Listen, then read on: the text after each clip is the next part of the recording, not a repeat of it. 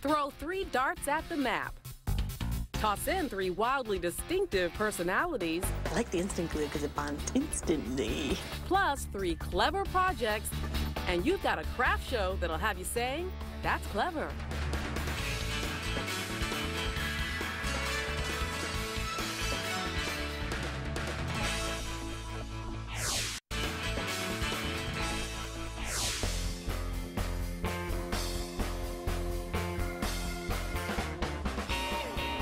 I'm Geraldine Newfry from Chicago, Illinois. I love bookbinding and I love polymer clay. Today I'm going to make this nature-inspired polymer clay book. My studio's in the basement through the backyard.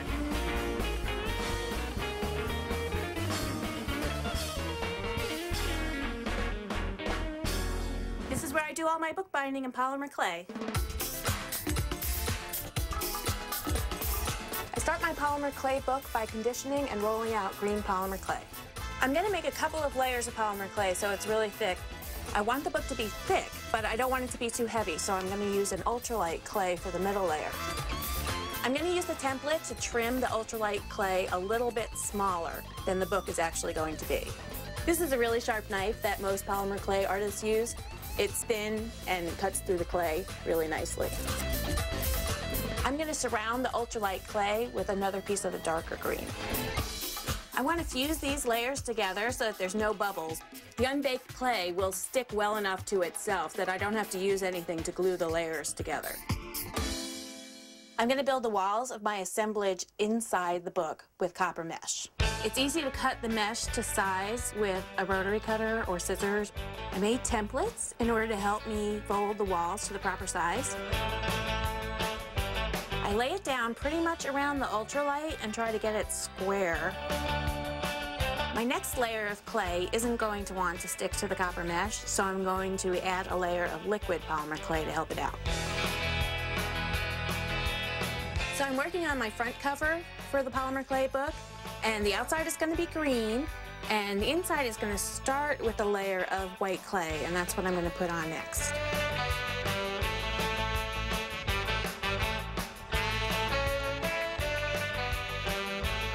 To keep this the same thickness all the way around, I'm going to add another layer of the green clay.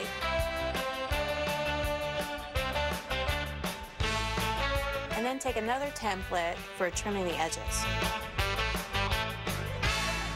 I want to flip the book over now so I can work on the other side. So I'm going to put this form inside so it doesn't collapse. And so that that doesn't stick, I'm going to sprinkle some cornstarch inside.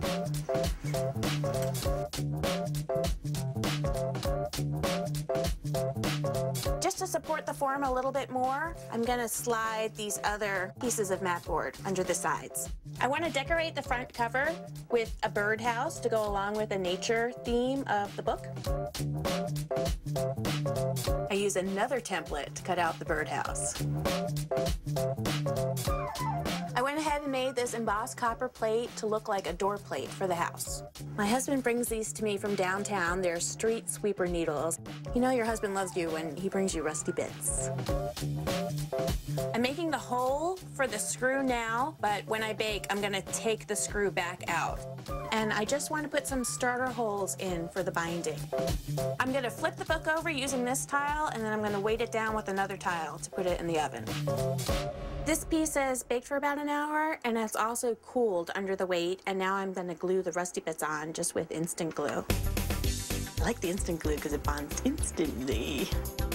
Once all the rusty bits are glued down, I flip it over and I'm going to decorate the inside. I put some mica powder into the liquid polymer clay. Mica powder is colored small mica bits, and it's in a powder form. And you can mix it into anything, but don't eat it. I'm using an embossing tool, and I'm just going to write in the liquid clay. I usually write words that relate to the theme of the book, in this case, a nature theme. After I've etched in all the words, what I want to do is decorate what will look like the pages of the book, and I'm going to do that with white and translucent polymer clay mixed together and striped. I'm going to put them through the pasta machine. I'm going to use the one with the motor because it needs to be powerful. And now it looks like the edges of the book, so I'm going to glue them to the edges of my book here. And when I'm finished all my futzing, it goes back in the oven. So I baked the cover for 30 minutes, and then I added the key.